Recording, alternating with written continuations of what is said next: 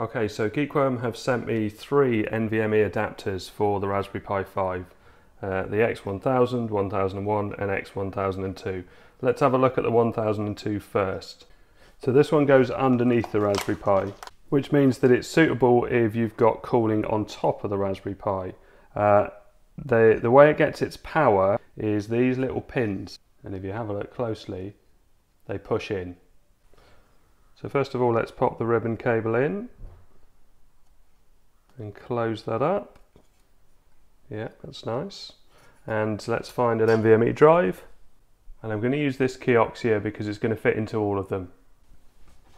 So let's pop that in. Now I've just noticed where you fix the NVMe drive to is actually soldered in on this board. Now it might be different because I've got an early board, but obviously there's all these slots here, but I can't use them without an adapter, and it doesn't come with an adapter. Luckily, inside this Oraco adapter, which is an M.2 to USB-C adapter, it comes with these little rubber bungs, which I think might work. So if I pop that in there, that luckily holds it in place. So we'll use that for now. Right, how am I going to fix this to this? So it'll be this way round. And we don't have any clearance in there. That's actually touching, so I'd need to space this out a little bit. Luckily I have some adapters. So these are going to go up through. Oh, and then if I space that out with some bolts, yeah, that'll work. Yeah, and they fit on there, so that will give me enough clearance to get the NVMe from not touching the base. So that's 4 of those on using these extra bolts. And let's pop that on top and screw it together. There we go, happy with that, and there's enough clearance. So pop the Pi 5 on top. I need to work out how this is going to work. Okay, so here's where it all falls down, because this adapter won't go on because it needs to screw up from underneath. So I've had a look around, and the ones that do screw in from the top are this passive cooler from Editech, but also the 52 Pi Ice Tower cooler will also do it. Now I can't use the same attachments that we've got here, but it will work, I'm sure. So let's take this one apart for now, which comes apart really easy because it's got little finger twist bits. It would work with this because there's nothing on the base of this, so I could use it with this one, but I'm thinking to try and make use of the cooling on this, it's better to have something on the top. But let's get this off. There we go. That was nicely put on. Well done, Lee. So let's put that a little bit straighter on this one. I could use thermal paste, but I'll use the pad for now. And we've got to think about how we put that down, but we need it to have the same height. In fact, so we just use these and we just reverse them. I feel there's probably enough space in that standard one that comes with this case. So let's reverse these and screw them in there. Just going to do them loosely first of all, because I want to make sure those GPIO pins seat perfectly. So it's these two that need to be spot on. So let's squeeze those two together. That looks good. Let's tighten that up. Oh, it doesn't go in any further. Oh no, it won't go in any further because that thread's too high. Yeah, whatever I do, that's not going to work because this is longer than that thread. So then I thought of this as an option. But is the Pi... Yeah, that would be okay. That would hold it in place. Yeah, there's no movement there. Oh, no, you can't do that because then they don't fit. Oh dear. And I'm just going to use these little screws. These do go all the way in. So that's holding that in place. There's no give there. Okay, let's pop that one on.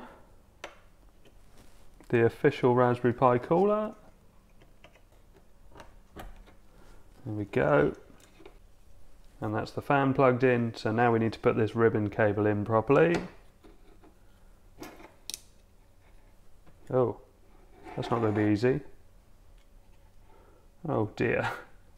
Okay, so finished. I did have this the wrong way around because it says to Pi 5 and I was thinking it meant to go to the Pi 5, but yeah, it's to the Pi 5 and the other one says PIP on it.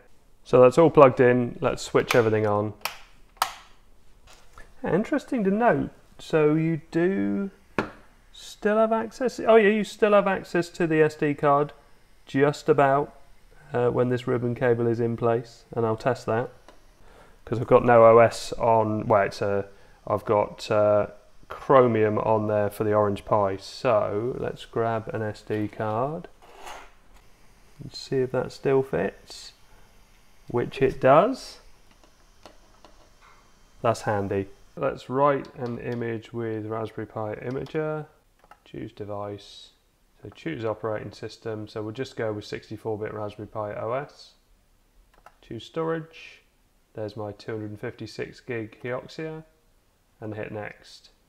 I'm not going to change any configuration, and yes, pop my password in, and come back when that's all done. Oh, look how fast it is. Didn't take very long at all, and as you can see, verifying doesn't take very long either. Really zipping along. So let's shut that down. Let's remove the SD card, which comes out fine, and let's restart that, but now running off the NVMe drive. And we get a nice little blue light that flashes.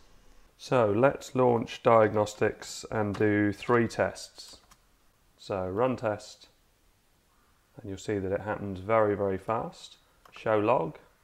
And what I do is do this 3 times. So sequential write speed 362,077, random write speed 78,392, random read speed 53,718.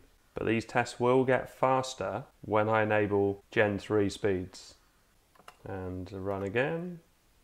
So what I do is take the best random read speed, which is 53,718. In fact, it happened twice, this one and this one. Random write speed was better on this one, so I'm going to go with this test, the first one. So let's delete these other 2. I always do the same with the speed tests, and I need to save that. So now what we need to do is open a terminal and type in sudo nano /boot/config.txt, and we're going to add a line in. Doesn't really matter where we do it. dt param equals PCIe1 underscore gen equals 3.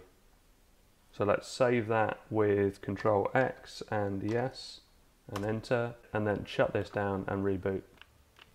Okay, so that's the first test, so let's do show log and see, yeah, that we've got much better speeds already. So let's copy that over. So we can see that these were all much faster. So sequential write speed has not doubled, but nearly doubled to, well, the fastest was 682,666. Random write speed has gone up from 78,000 to 94, 92 and 93,000. And random read speed has gone from 53,000 up to 59, 58 and 59. So yeah, some really impressive speeds.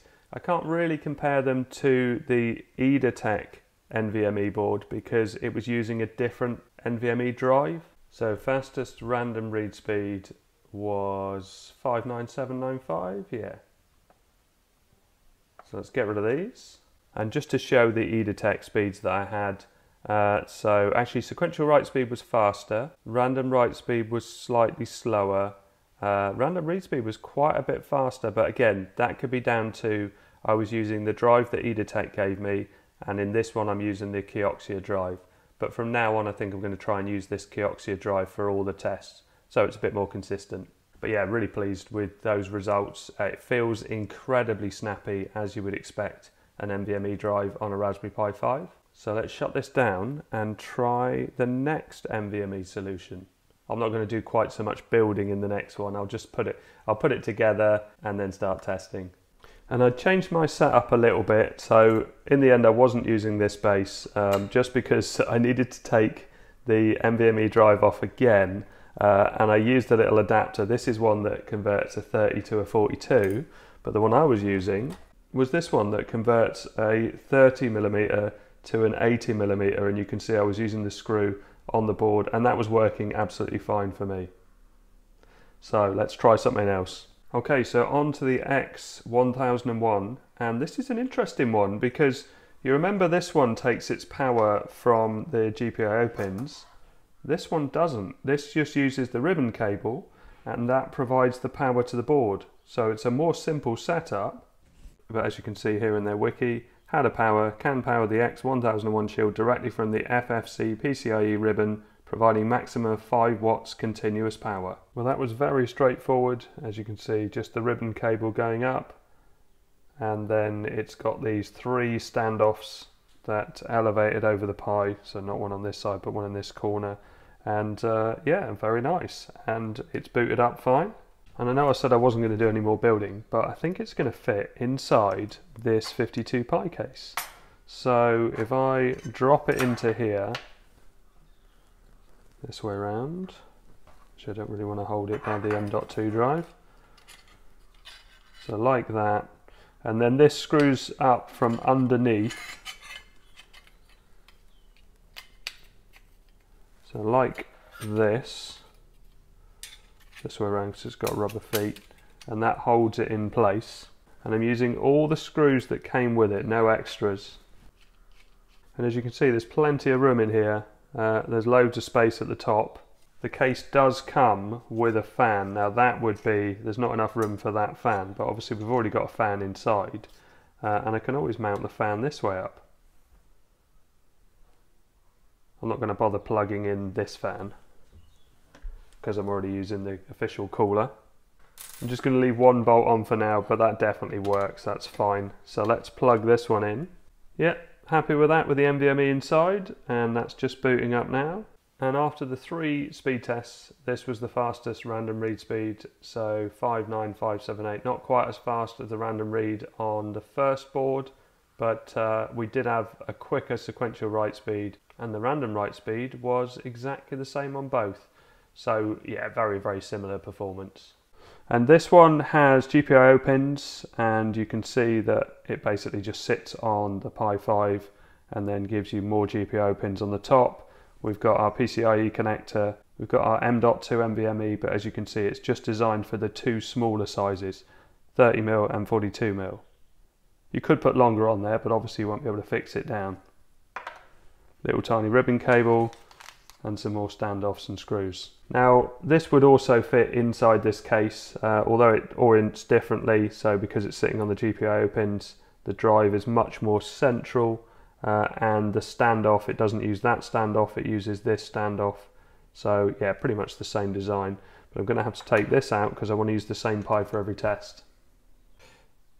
So this looks like a very good design in the way that the fan is directly under the M.2 drive, so it's going to come up through here and really cool that M.2 drive because they do get quite hot. So yeah, that's impressive. Seems to be the same thing with the M.2 drive, so you know, this hole doesn't have a mount point or a thread on it, so I could use that rubber bung. I'm just going to leave it loose for now, but I can use my 2242 adapter, but it is a bit broken on here, so I need to print another one. So it's obviously taking the power from the GPIO pins and also passing them on to the top here, and this would definitely work with this case again. If you took the fan off, you've just got a hole, and that hole is kind of directly over the fan, so that's going to be better for airflow. But I'm going to leave it open for now. Okay, so last round of tests. Let's open this up. Pop it over here and diagnostics and run tests. Okay, so once again, the fastest random read speed, which is I think is the best way of running an operating system. It makes the most difference. So these are two the same, 59362 and then 58099. So it's between these two, which one's got the write speed, this one's got the fastest write speed, and also sequential write speed. So let's delete these two. Okay, so very similar results on all three boards. So it's going to matter what you're putting it into, what you're doing with GPIO pins, where your cooling is, all sorts of things like that are going to make a difference. So the X1002 was the slowest of the sequential write speeds, but the random write speed was fastest with the X1001. The X1000 was slightly slower, but hardly anything in it. But the random read speed, we've got the best results on the 1002. But again, these tests are so similar, there's really nothing to worry about. So basically buy the one that fits the form factor for you best, because yeah, they all do the same job, and just in a slightly different way. So well done to Geekworm for making 3 different designs. So we've got loads of flexibility. I've got some ideas I'm thinking about of where these will be able to go. But I hope all this helps. Thanks very much for watching. Please like and subscribe.